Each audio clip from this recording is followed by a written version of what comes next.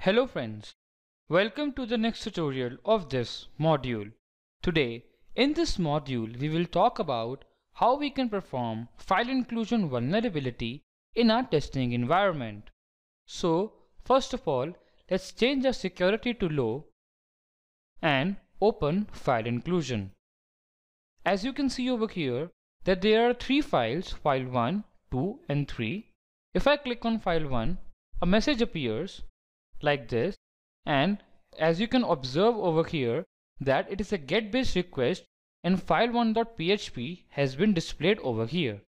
Now let's go back and click on file 2.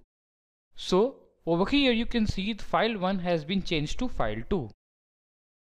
Similar is the case with file 3. Now let's click on file 1 and check for local file inclusion vulnerability.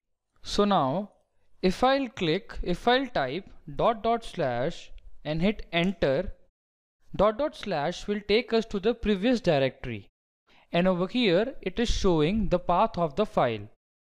Over here right now I am at this place, so if I'll do // again and type php.ini, so it should provide me the details of this file in the DVWA folder.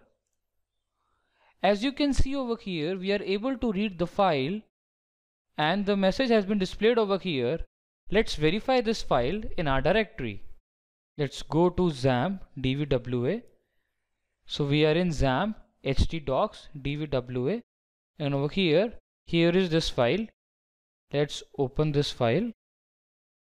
And over here you can see the messages. This file attempts to overwrite the original PHP file, and over here also we have the same message.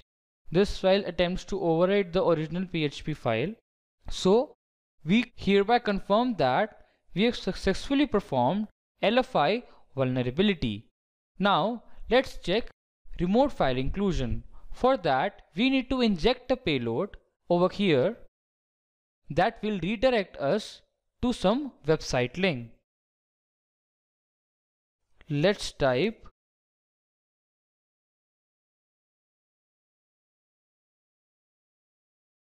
bing.com. Voila!